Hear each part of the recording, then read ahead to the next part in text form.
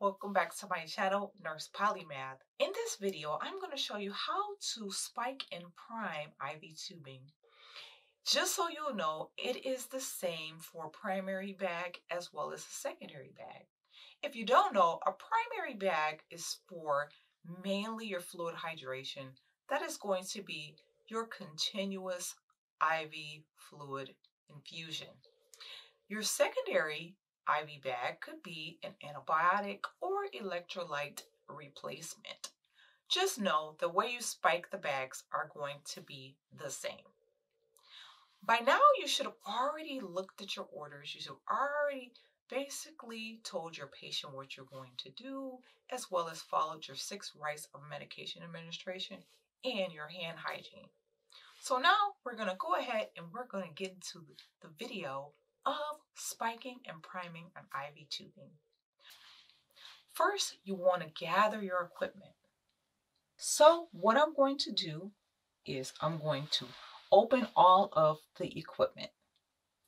We're going to start with our saline bag, and you always want to check your solution to make sure that it looks clear, it's not cloudy, checking the expiration date, as well as making sure that it is the proper solution. Okay. Next, we're going to open our IV tubing. Okay. This is a 60 drop set. All right. And then we have our alcohol preps and our labels. So we're going to go ahead and put our gloves on. We already did our hand hygiene. Okay. So keep in mind that with our IV bags, there are different bags.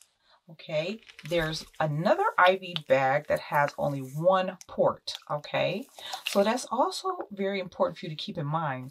In this instance, this bag has 2. And as you can see, one is longer than the other one, okay? The way that you want to remember to spike an IV bag that has 2 ports is you want to spike long and you want to stay short. That means you want to spike the long and stay away from the short, okay? So what you're going to do is you're going to gently remove this covering here, okay? Then, now, I'm showing you this in a close-up, but we will eventually move on to hanging this bag, okay? But I want you to see the close-up of me spiking this bag, okay? So here we have our tubing. Okay, so you want to go ahead and you want to clamp all of your areas here. So you want to clamp here. Okay, that's 1 clamp. You want to close this off and you're going to scroll down 1 more. You want to clamp this as well. Okay, so you want to clamp all of those off because those are going to prevent excess bubbles and air. I always like to turn my IV bag upside down, okay? So what you want to do is you want to hold your IV bag in your non-dominant hand and you want to hold your spike in the dominant hand. The reason why you want to do that is because you're going to need the strength to poke or spike through this port here, okay? So as you could see, this is where we're going to go in the long air part, okay? So you're going to gently take off that covering because again, this needs to stay clean, sterile, I should say, because this is going to be going into a bag that is clean or sterile, I should say, and you don't want this bag to have any microorganisms growing in this. So what you're going to do is you're going to go ahead and move that one out the way, okay? So you're going to gently press in. I always like to do a little twist and get a little closer, okay? And as you're pushing down, you're going to go ahead and gently push in and try not to hit the sides of this because if you puncture either side of this, you will cause this bag to leak, okay? So you want to go ahead and push that gently in and try to get it as close and keep it straight as possible. Push it in, okay? So that is pretty much close, okay? Sometimes people like to get it all the way, and that is where you risk puncturing the sides. But if you're just so stuck on getting that close, you want to keep this tight so it doesn't move and push it in further, okay? And there you have it, okay? So as you can see, the spike is in the long part, okay? So then what we're going to do is when we get ready to flip this upside down, okay? Actually, I'm going to show you here in a close-up, okay? So as you can see here, there's no fluid at the top, right? Well, guess what's going to happen? When we flip this upside down, okay, now the fluid is going to go to the bottom, which is what you want, okay? Because if you spike this upside down with the air, then this is where you risk the bubbles getting in there. So you want to flip it first, okay? And once you flip it, you want to go ahead and start squeezing the chamber here, okay?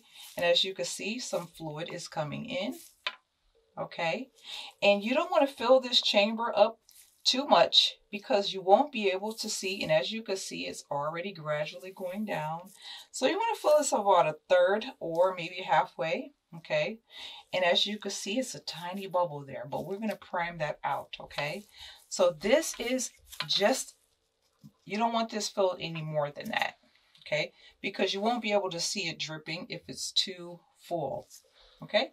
So I'm going to go ahead and we're going to hang this up, and I'll show you the rest of the priming of the IV tubing. Now that we have our IV bag hanging, okay, so as you can probably see, this is where our fluid begins to come down here, okay? So what we're going to do is, I always like to check the tubing again, okay, just to see if the fluid in fact has slipped down. And as you can see, I don't know if you can see that, but we're going to go ahead and open this up, okay? So now what we're going to do is we're going to open up our clamps, okay? We're going to open up clamp 1, okay? And if you keep an eye on this drip chamber, okay, you may be able to see the drips of fluid. So we're going to open the next clamp, clamp number 2, okay? As you can see, it's already starting to drip, okay? So what you want to do is you want to slowly allow the fluid to start to drip, okay? So I'm going to open that back up, okay? Because the reason why I like to do that is because I like to keep an eye on the fluid, okay? So as you can see, we're going to open up the third clamp now, okay? We're going to open up clamp number 3, okay? But before we open up clamp number 3, we're going to reclamp clamp number 2. This is going to be your dial. This is your regulator. So we're going to close that back, okay? So now we're going to open up clamp number 3. So we're going to go ahead and open that up. It's going to start dripping. And as you can see, we're going to keep an eye on the fluid. As the fluid starts to drip down slowly, okay?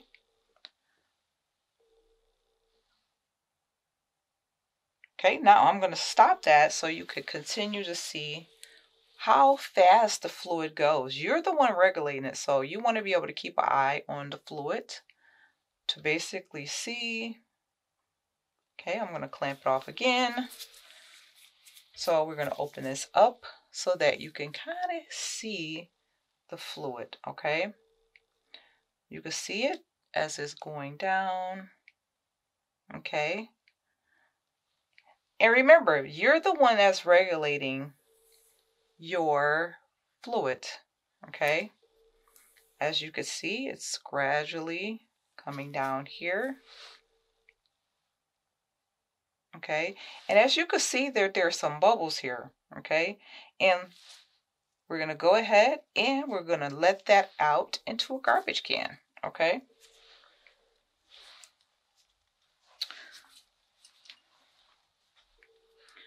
So as we open that up, okay, I'll let that drip out. And you could probably hear it. So then we're going to go ahead and we're going to turn down the dial. Okay, so now what we do is we double check our line for any air bubbles. And remember, now that we've got all the air out, this part needs to stay clean.